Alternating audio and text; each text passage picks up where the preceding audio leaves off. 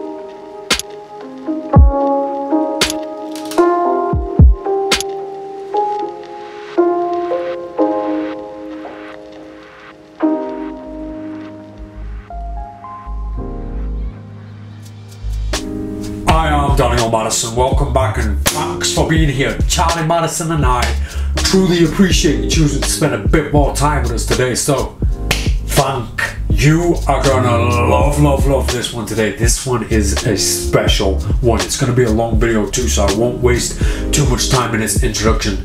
This is my answer. These are my solutions to taking a signed playing card and have it penetrate a glass table. I've got quite a few different ideas, quite a few different solutions that all make it seem like real magic, like that playing card is really, actually, genuinely going through a glass table. Get yourself a deck of playing cards. You're gonna need a few other bits too, but we'll get into that. You're gonna love it. I'm Daniel Madison. This is Breach.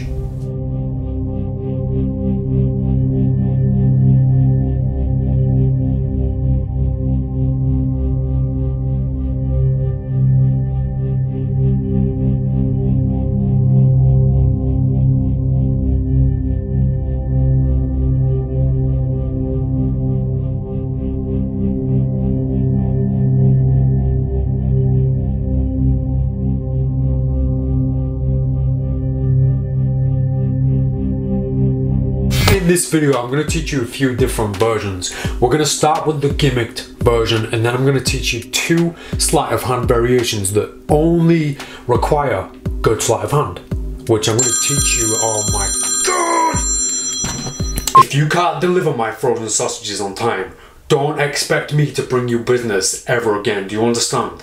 That's exactly what I want to hear. Thank you for sorting that out. Alright, I love you too. See you next week, Grandad. Right, so back on track, what have we got in front of us? I've got blue tack, which is also white tack. I usually go for white tack, but it doesn't really make a difference because nobody's gonna see this. This is just kind of sticky tack. I've got some skizzers, I've got a Sharpie, I've got some double-sided sticky tape. Any magician who doesn't have double-sided sticky tape in one of his drawers is not a real magician, and that's a fact. I have a deck of playing cards, which is the performance deck of playing cards. This is what we're going to use. There are duplicates in here, 9 of clubs, king of diamonds, we'll get to that. They are for the sleight of hand only versions, and I'm going to take some playing cards out of this deck. This is the same deck as this, same back design, same faces, etc. And I'm only going to use the 7s, so I'm going to take all 4 7s out, and we're going to use these to make our gimmicks. Now the magnets, these are called, let me get this right, these are called neodymium. These are neodymium magnets, and I'll leave a link to these in the video description. These are the thinnest and most powerful magnets I could find this thin. Make sure you've got all these things. The sausage is probably the most important part. You know, it's for comfort, and I choose to cuddle a sausage. The construction of the gimmick, I'm going to use the 7s, and we're going to use the 7 of clubs. I'm going to take this, and I'm going to take 2 of my neodymium magnets, whatever they're called, and I'm going to put one towards the top, one towards the bottom, just here. I'm going to stick those in place with double-sided sticky tape directly in the middle, like this. So I don't want to press down too hard on the sticky tape because I don't want those circles, the shapes of the magnets, to cause an image, an indentation on the back, which is going to give away, which could potentially give away the fact that this is a gimmick. So I'm going to handle this very delicately, and I'm going to put a little bit on either side because this is eventually going to look like one single playing card. So there we have it. We have a 2 magnets, one here, and 3 strips of sticky tape. Now I'm going to peel off the sticky tape, and I'm going to stick the 7 of hearts on top of it. So, and we're done. So I'm going to take the 7 of hearts, I'm going to place it very carefully on top. So I've been very careful, very delicate, sticking the 7 to the front. I press mainly over the magnet to make sure that they're stuck in place. And now I'm going to just put this down and just gently add pressure from the middle outwards. Now this is our first breach gimmick. Looks like one playing card, doesn't feel like one playing card. I will tell you that now, but don't worry about that. I'm going to take the 7 of spades, which is going to be hidden, and I'm going to line it up perfectly on top of the 7 of hearts. Then I'm going to take 2 more magnets, and I'm going to drop them, one on top, one on bottom, one on bottom. Because of this, because I've dropped it, the magnet, the pull of the magnet decided for me which way up these magnets need to go. These are now exactly as they need to be. If you do these 2 separate, you build the 2 gimmicks separate, you might get the magnets the wrong way around. Then when you try to put them together, they actually push each other away, which causes us a pretty big problem. So I'm going to time-lapse this while I make this gimmick in the exact same way. 3 strips of tape, 7 of diamonds on top of it, so it looks like one playing card. See you in a minute. Now in this position, I can pull both gimmicks away from each other, and I now have 2 perfect breach gimmicks. Let's move over to the glass table, and I'll explain to you exactly how we achieved breach. The only way is through. If I take the 7 of hearts, I'll put the 7 of diamonds face down on the glass. If I take the 7 of hearts and press it up against the bottom of the glass, the magnets attract, and the 7 of hearts is now hidden underneath the table.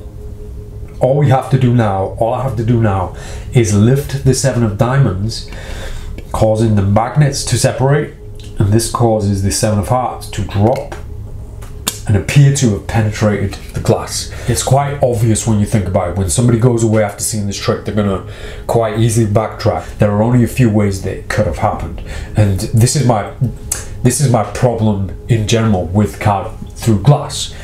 I'm yet to see a card through glass that makes me go, how the hell did he do that? It's all too easy to work out. So as with everything that I do, as with all the deceptions that I approach, I try to give as much freedom as possible to the participant. And I'd like to make it look like I've got very little control. And the easiest way to do this is by taking my hands off as much as possible. Now what's good about this, although this very version relies on a force, we have to force the 7 of hearts or the 7 of diamonds. What's good about this, because we're using a gimmick and the actual 7 of hearts from the deck, we get this beautiful moment where we could potentially load and set up breach before the participant is even ready for it. So we can do it without anybody looking. If we have the 7 of diamonds to the bottom of the deck, the breach gimmick at the bottom, we're going to have the other 7 of hearts lined up on top of it in place. So this is our setup. We're now set up, and we're going to force the 7 of hearts on our participant. She's going to take the playing card and she's going to be looking at it. This allows me to do a few different things. One, I can set up the trick. I can set up while nobody's looking. People are going to be looking, but it's a down moment. It's an off moment where nobody really cares, because the selection is the most important part, and it's currently being held hostage by Suzan Sausage. So once the playing card's been forced and been looked at, I go to work. I separate the bottom 2 playing cards so that the 7 of hearts is separate from the 7 of diamonds. I get into a palm. Now, this isn't even necessary. I don't need to palm it because nobody's looking. I could just do this and then I'm set up, I'm ready. That's the method. That's usually how I would do it. I'm going to separate the 7 of hearts. I'm going to have it in a gambler's cup and it's going to go down by my side. It looks like this. It's just like this. I'm going to put the deck on the table as I do it. My hand, this hand, my left hand with the held out 7 of hearts is going to reach underneath and hit the glass at the same time like this. Now, the image of it, when we see somebody doing this, if you were to watch me put a deck down like this, it's just a simple action. It's an unconscious action that we don't need to register in our head. It's a non-moment, nothing's happening, so it's not going to register. If I do this, nobody registers. If I do this, nobody registers. Nobody's looking, nobody cares at this point. Don't do it like a magician. Don't do anything like a magician. You're a human being who does tricks, who has playing cards. So inspect the glass like a human being. At this point, nobody has a clue what's going on. A card has been selected, that's the end of it. Nobody knows what's coming. So now I can offer a bit of foreshadowing and a bit of inspection, a bit of uncertainty in my person, which allows them to think back and think, or allows them to observe what I'm doing in a way that they're thinking, hold on, I think I know what's going to happen here, or what's he doing? I want to look human is what I'm trying to say. So I do this, I do this.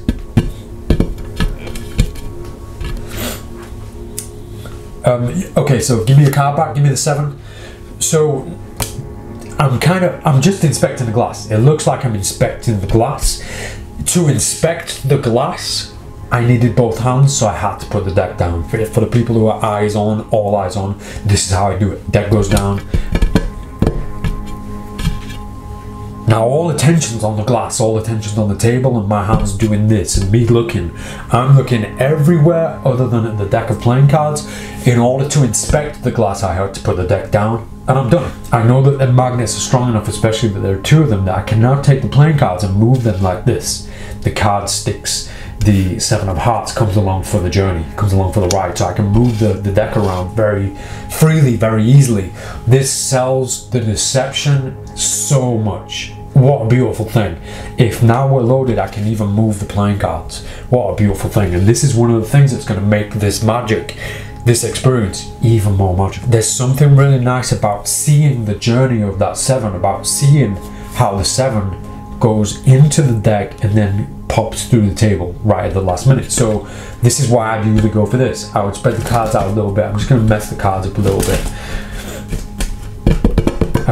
We take the 7. Suzan, can you put both your hands like this underneath the glass? Can you put them underneath where the deck is? At this point, when you say that, every mother F swear word in that room knows what's going to happen. This is the moment. So it is important that we have not put our hands under the table. So when I say, Suzan, put your hands under the table, don't do this. Don't say, Suzan, do this. Because that's a backtracking moment where they're going to reverse engineer and think, that's when he did it. That's when he did the secret. So we want to go put your hands like this, put them both under the table, underneath the playing cards, a bit further down. So we want her to be about here so that everybody can see the drop, see the fall. Bear in mind, I've still got the 7 of hearts here. I've still got the playing card. So I'm going to do this now. I'm going to use the 7 to knock, to separate those magnets. So I go underneath like this. I make it look like it's going in anywhere, but I'm going to go all the way to the bottom. This allows me to have full control over the magnet. I can now push that underneath, push my fingers underneath the 7. I know now that this is lifting the magnet away. Now it's in my full control. I have both hands here. Now we can do it on cue. We can do it whenever we want. We could say 3, 2, 1 now, and it'll happen. That's kind of up to us, the way we perform.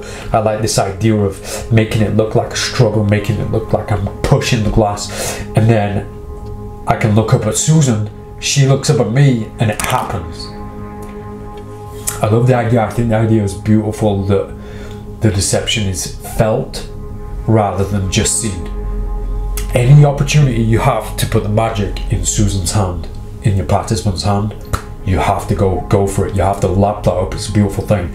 I love the idea that even if she's not looking at this, Her hands are there so she can feel it. There's something magical about that connection where I'm looking Suzan in the eyes, Suzan Sausage, I'm in love with you.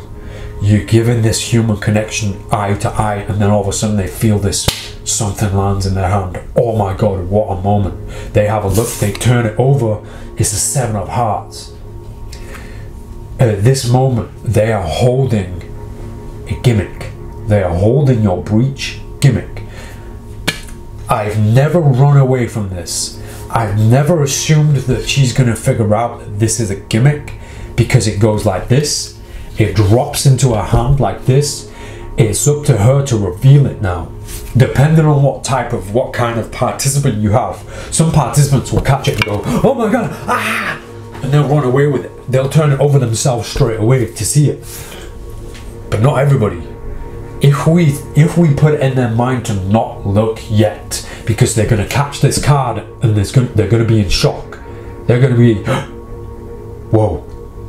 Also, participants, they don't like the responsibility of being involved in the trick. Not inertly, they don't like it. So when they catch one of your playing cards, they're waiting for your instruction. As magicians, we are instructive people.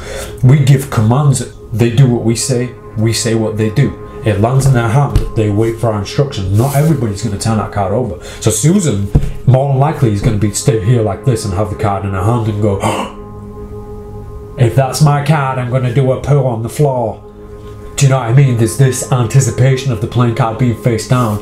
It's in her hand, so there's no way I can switch it now. This is the card. Now I can say, Suzan, slowly pull your hands out and very carefully show it to everybody. Just lift it up, turn it over. Oh my God! She's not thinking about what a playing card feels like. She's not thinking about how much a playing card weighs. She's not thinking to herself, hold on, it feels like there's something in the middle of that. Because she's lost in the magic. She's experiencing the most beautiful magic moment. It's during the reactions, it's during all that. That is the moment when I can now switch this card for the bottom card of the deck, which is the 7 of hearts, because I pushed it underneath. Let me do it as if it's the performance. So the 7 of hearts from the deck, she's looking at 7. I take the 7 and I say, look, there's no way that this card could have gone through the table. It couldn't have gone through the glass. Now I've loaded the actual 7 of hearts into my left hand in a palm. The magnets are here on the 7 of diamonds, so now I'm going to go like this, and it looks like I've just moved it off of the table into my hand. Meanwhile, it's stuck to the magnet at the bottom of the deck. Could be something like this. I take the card off of Suzan. Look, Suzan, the playing card cannot go through the table. Look, knock on the glass, you'll see it can't go through. So if you saw what I did there, I've just put the magnet 7 of hearts on top of the deck.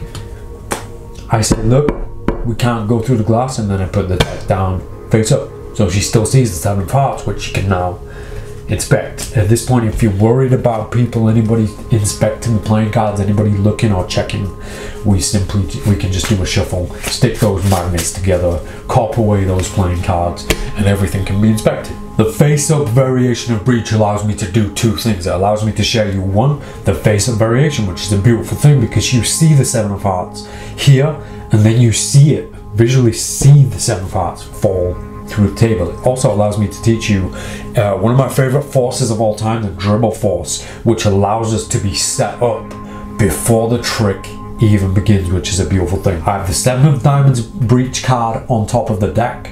I have the 7 of hearts breach card in my palm. I put the deck down and I'm good to go, pretty much. There's one thing that we have to do for this trick to prepare. We have to prepare the 7 of hearts for the force. So I'm gonna go about 10 playing cards down. Give or take 10 playing cards down, and we use the king of diamonds. I'm going to in-jog the playing card toward me just slightly, just so that I can get access to it with my thumb when I put the playing cards down. This is so I can get to the 7, you will see in a second. So I'm going to take the playing cards, I'm going to put them down on the table.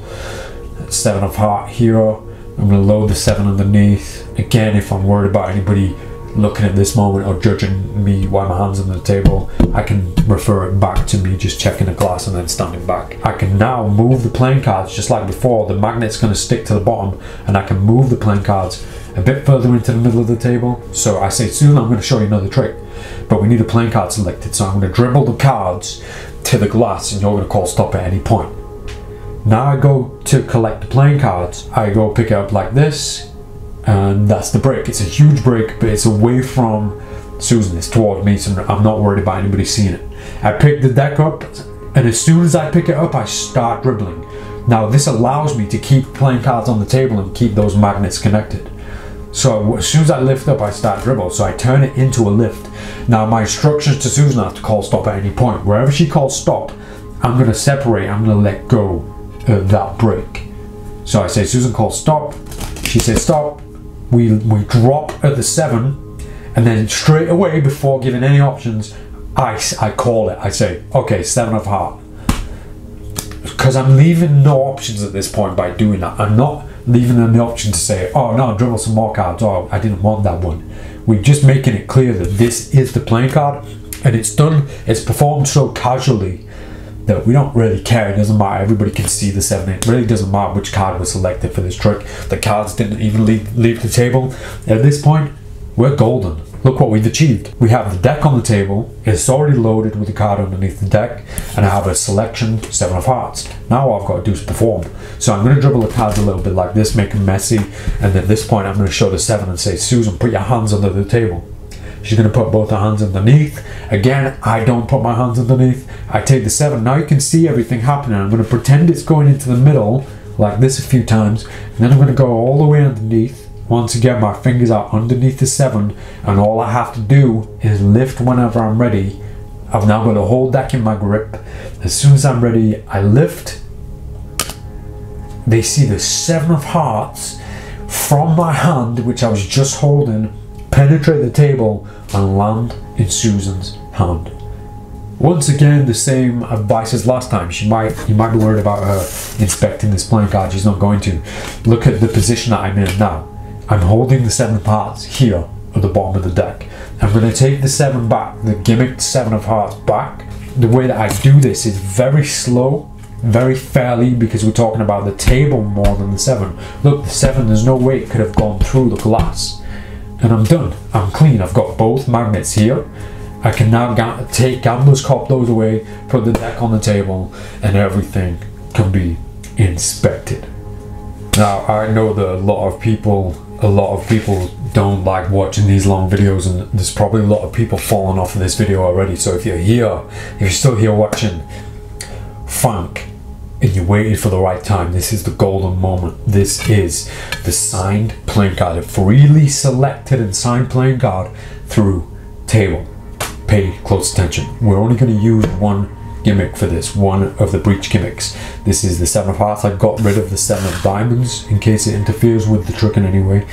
We've got the 7 of hearts. On the back of it, I have an extra little gimmick. So this is a magnet, a neodymium, whatever the word is, neodymium magnet, just one.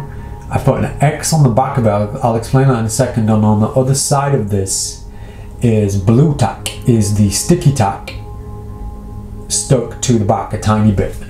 This allows me to stick it to playing cards without it falling off. So we're going to have this gimmick stuck to the back of the 7 of heart. So it's now stuck to the gimmick, to the magnet inside the 7 of heart. You know me by now, you know how hands off I am. I will keep this gimmick in a Gambler's Cop. I give the deck to Suzan Sausage and I say, go through, have a look, shuffle them, whichever playing card you want, take it out, write your name on it. I don't even want to touch the playing cards. That's how hands off we should be as magicians. We should give that amount of freedom to our participants. This is so much more beautiful than a force. This is a completely free choice, and it's signed. Like as she's signing, I take the playing cards back because she's finished with them. She's signing the 2 of hearts now. I now load this card into the deck, and I want it to be on top. So I load it to the bottom, and then I shuffle, very simple overhand shuffle, get it to the top of the deck. I'm going to knock that magnet off into my hands. Nobody's watching at this point either, so there's no secretiveness to it. I just knock it off, it's now in my hand. I can put the deck down. The magnet is so small, so easy to hide. It's at my fingertips now, so it's at my second fingertip. I'm now going to take the 2 of hearts, the signed 2 of hearts, and I'm going to stick this magnet to the back of it in front of everybody. I'm going to hold it up. I pass it into this hand where the magnet is, and now I can just stick it to the back of the card with my thumb. So there it is. So now it's stuck to the back of the 2 of hearts. The deck's already face up on the table. I take the two of hearts, I put it on top of the deck like this. I'm now going to take the deck and I'm going to shuffle it face up. So they're going to see their playing card shuffle. What I'm really doing is I'm just shifting it to the bottom of the deck, to my hand basically. And I'm also going to keep the seven of hearts in place. So I shuffle the card to the back, one. It now sticks to the magnet. So the two of hearts is now stuck to the magnet. And now I can shuffle the cards on top of it, keeping those playing cards held in place with finger 2 and finger 3. Now before I go into a gambler's cup with that two of hearts, I do have the freedom, and I don't worry too much about this, but you do have the freedom to push the magnet more onto the back of the card, squashing that blue tack, making sure the magnet's not going to pop off when you go into a gambler's cup, because the gambler's cup is going to bevel the card slightly, and there is a chance, there's a possibility that the magnet might just pop off and then you're a bit stuck. So I go into a gambler's cup, and we've already been through this earlier in this video. I won't repeat myself. The way that we load the playing card onto the table is exactly the same with the gimmicks as it is with the signed playing card, because the magnet is aligned, it's already aligned for it. So I put the deck down, I start inspecting the glass and take all attention away from the cards. It could cause the two of hearts to bevel like this because there's only one magnet, but this is all about the way we load it. If we load it correctly, if we load it straight, consciously aware that the deck has to be aligned with it, then we're good. If we slide this way, look how the two comes out.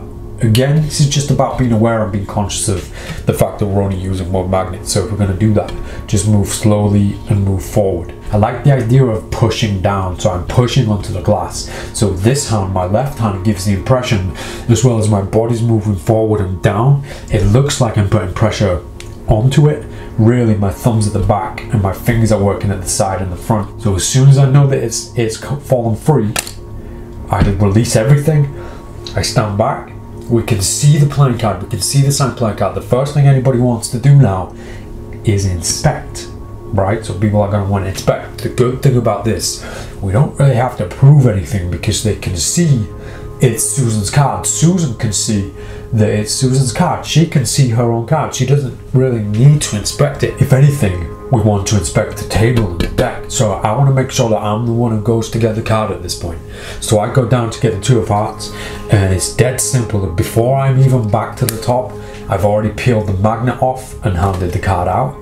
The magnet's stuck to my thumb. I can stick it to a table, I can stick it to a close by, any bit of metal. I can flick it over my shoulder if I want. I can just get rid of it. The only discrepancy left at that point is the seven of hearts with magnets in it, but we're not too worried about that because this is now the subject of inspection. This is what people are going to want to look at now that I've kind of taken it and said, look, check it out. This allows me to take the deck into my hand, peel away the seven of diamonds, and then just keep hold of the deck until I'm ready to just say, check everything if you want. So gimmicks aside, we're going to look at how we can achieve this with no gimmicks, with just playing cards. And I'm going to sign both King of Diamonds. I have two King of Diamonds. I'm going to sign them both with a signature, right? So it's not mine. I'm just going to make a signature up, right? Just a scribble. Now I'm going to copy that. Now the wonderful thing about this is an idea that was devised and developed for a TV concept, a concept that is supposed to only really work on television, actually works in real life, which is a wonderful thing that Gianni Vox and I developed together, which is called lithium. So I have two King of Diamonds, both with the same signature on. I'm going to force one of these King of Diamonds on my spectator, on Suzan Sausage, right? I'm going to force a King of Diamonds on her. I'm going to do the same double force. I'm going to say, take the card, don't let me see. You can show it if you want. In fact, it doesn't matter if we see this card. So she takes the playing card. There's a Sharpie nearby. I'm going to buy a bit of time by talking and take the playing card back. And then I'm going to show everybody. I'm like, okay, so we have Suzan chose the King of Diamonds. It's been signed. We're going to use the King of Diamonds. I'm going to show you something impossible. That one little sentence that you slip into this, Suzan chose the King of Diamonds. It has been signed. This is the true statement that Suzan's going to agree with. But to everybody else watching, to the audience, they're going to think that that means that Suzan has signed this playing card. This is Suzan's signed playing card. And it puts that idea in their mind, and it sets the story up. After the event, the story's going to be Suzan chose a playing card, then she signed it, and then it went through the table. This is a beautiful thing that we can apply to any trick that uses duplicates. So I have one on top. I've just signed the King of Diamonds. I've signed the King of Diamonds. I've forced it on Suzan Sausage. Everybody believes this is her signed playing card. Now, to penetrate that card through the table. For the first version of Breach, I'm going to put the card on the table like this. I'm going to slap my hand on top of it and it's going to penetrate the glass and land on top of the deck. Just like this. Now I'm going to leave it there for a moment before bringing it out to show everybody and handing it out for full inspection, and this can be completely inspected. So that's the first version of Breach. In the second version of Breach, and arguably my favorite version, we take the signed playing card back off of Suzan Sausage and we go straight underneath the table and bring my other hand on top of the glass, and in a split second the playing card is seen to pop up through the glass, at which point everything can be completely and thoroughly inspected. Now version 1 is a little bit more difficult than the second version, but they both lead into each other, and I like this idea that we can clean up by executing one after the other, by doing them twice. This trick does lend itself to that. Just one note, your signatures, make sure that they're both the same way up, because that could become a discrepancy if one goes through the table like this, if they're the wrong way around. Just something worth mentioning. So the first version, we have the King of Diamonds on top. We can start with this version and then straight away go into the next version. So the King of Diamonds goes on the table here. We're going to slap down on it, at which point our only ambition, our only aim here is to completely cover the King of Diamonds with our hand. Maybe our hands aren't big enough to cover playing cards, and I'm sorry for those people who can't do that. Maybe you have your own way of doing this. If you do, let me know in the comments. I'm always eager to learn and find variations. I think with the trick Abyss, if you look at that on my website, you could apply that to this trick. This playing card could have Abyss loaded onto it, so when I hit it, it actually does vanish, and at which point we can do the flipper move, which is how we achieve this trick. We have the other King of Diamonds on top of the deck. I have a break underneath the top card, and as I pull down, air gets trapped inside and it causes the card to pull upwards, and because our thumb's in the way, it turns face up. So don't try to rush it. This is a move that doesn't happen super fast. You gotta just let that card turn over at its own speed. So when we combine those two things, if I slap this card down and with good timing and make the top card turn face over, because of the way this card moves, it looks like it could have fallen through and land on the top, like on top of the deck naturally. Because of that, all the eyes are drawn away from this playing card. Playing card face up here. I've got this card covered up. I let it linger for a little bit so people can see that it's clearly there. And now I line the king up on top of the deck and I drop this card on top of the deck on my way out. And I can flip the top card off, put the deck down. This can be inspected. I can then take the deck and get rid of this if I want to. I don't always like cleaning up at that point. So I go under the table, I hit, it goes through, and now I push it back up through the glass and it can be inspected. This offers that illusion. Hold on, did it even go through? Having this playing card hidden in a palm, in a gambler's flat palm like this, so I'm just clipping it in my thumb, or you can have it in a classic palm. I go under the table. Now I can bring the palmed playing card into play while I get ready with this hand. And what I'm doing under the table, I'm using my pinky to pull that playing card all the way under the deck. Now what's nice about this, I don't have to do this really quickly. I can do it slowly, I can take my time. Because if you watch this, if I do it really slowly now, that sound could have been the sound of the card going through the table. So put these two ideas together and we have something truly magical. We have the King of Diamonds face up on top of the table. Face up, I'm gonna slap it. Come on, you slapper. I slap the king, I execute the flippant move, I let it sink in for a moment. Now I bring it underneath my hand slightly, and as I peel it away like this, as I start to peel it back, as soon as I know it's gone out of sight, I lift my hand and it looks like it's popped through the table. At this point, the King of Diamonds is curled underneath and it's in a perfect position for a gambler's cup. It's already there. Now I can just take the deck, put it down, and I'm done. I've got the other King of Diamonds here. I've taken it away and we have achieved Breach. Outro.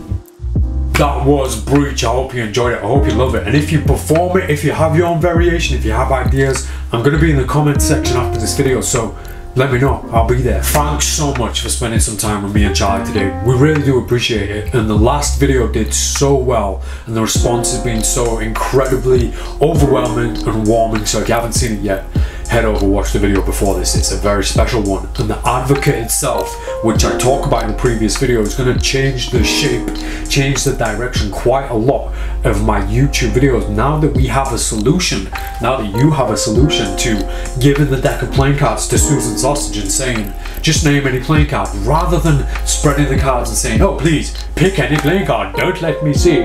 Now with the advocate we can say, take the deck, choose any playing card you want, it doesn't matter which one. So the advocate's going to be an integral part of every video, not every video to come, but most of them.